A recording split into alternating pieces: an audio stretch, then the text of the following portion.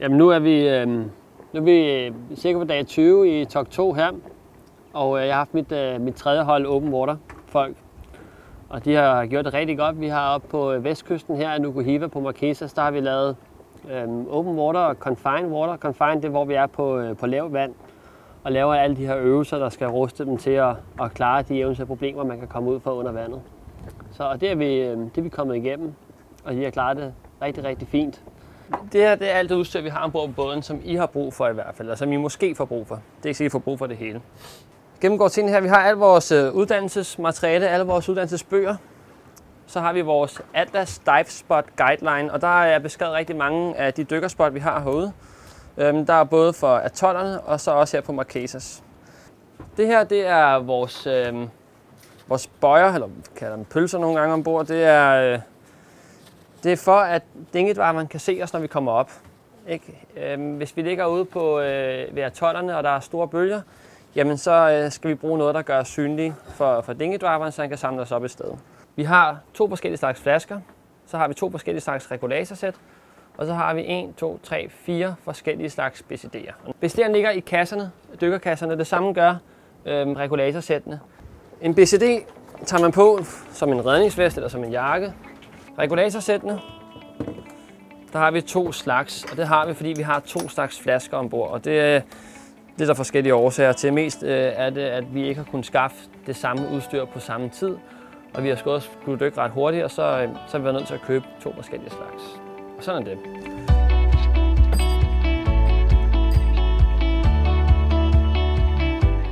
Altså, hvad vi gerne vil have 2 hænder? Du har 2 hænder.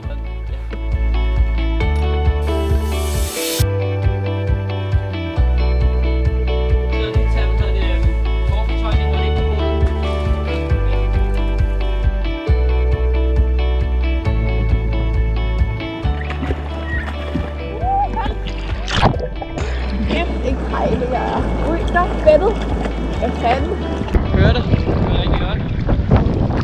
Der har været højt tryghedsniveau under vandet, og det er sådan set det vigtigste, når vi laver det her. Det er egentlig bare, at de skal vende sig til udstyret og vende sig til, hvordan deres krop den fungerer, når de kommer under vandet.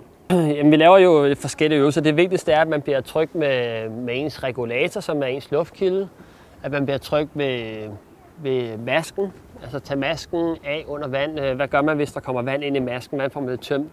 Og hvordan får man tømt masken, så man stadigvæk kan bevare fatningen dernede? Ja, jeg tog det faktisk ret afslappet. Det gør jeg faktisk. Når man er sammen dernede alle sammen og ser hinanden lave øvelserne, så ser man, når de kan også, så kan jeg vel også gøre det.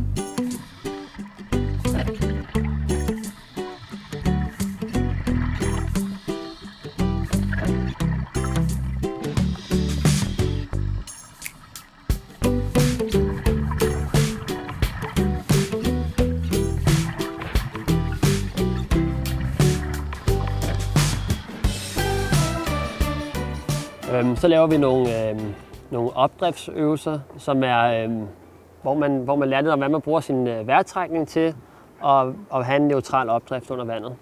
Og der har vi nogle forskellige øvelser. Der er blandt andet en, vi brugte her forleden, hvor vi laver det, der hedder en fin pivot, hvor vi ligger med fødderne på sandbunden. Og så ligger man lidt sådan her, og ligger bare og svæver op og ned med ens vejrtrækning, hvor man tager en dyb indånding, så kan man se, hvordan man kommer op, og så tager en dyb udånding igen og se, hvordan man kommer ned.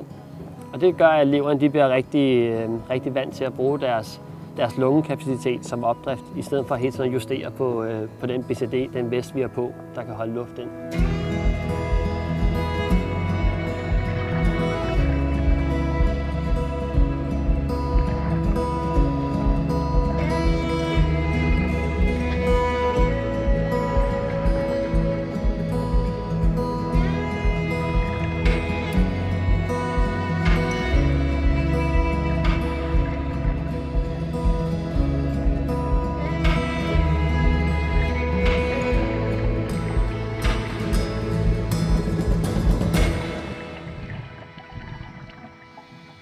Jeg har hængt bag på Jakob på mine 5 første dyk og suget luft fra hans regulator.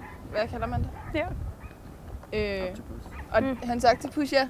Og det har egentlig været fint nok. Jeg har ikke mere luft tilbage, så må jeg suge på hans. Og så har jeg bare svedet lidt med, holdt fast i hans Ja, jeg suger også enormt meget luft. Jeg ved ikke hvorfor, men jeg har også formået at hænge bag på Jakob. Det var vi heldigvis trænet i, så det ikke var så uhyggeligt. Men ja, vi suger begge to meget luft åbenbart. Ja, det er luft under vand, det gør vi jo ret ofte. Vi lærer jo hinanden rigtig godt at kende, når vi dykker herude. Og det er en kæmpe fordel, så vi lærer også at vide, hvem er det, der bruger meget luft, og hvem er det, der bruger mindre luft.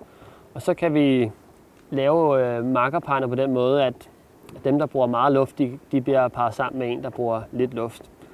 Og der laver vi øvelsen, hvor vi deler luft med, at man giver sin alternative luftkilde. Man har altid 2 luftkilder på sig, så man har en til sin marker. Og så tager man den op her, og så holder markeren fast. Ham, der er løbet, eller hende, der er løbet tør for luft, holder fast bag på flasken og får ens alternative luftkilde ind i munden. Og så hænger de bagpå under dykker. Det kan godt være, at vi gør det halvdelen af dykker, der er en, der sidder bagpå. Det er en rigtig fin øvelse, og det er en rigtig fin måde at gøre det på. For ham, der giver luft, kan ikke rigtig mærke, der hænger nogen bagpå. Og den, der hænger bagpå, kan også fint nyde dykket, uden at skulle koncentrere sig om, at man hænger på en andens luftkilde.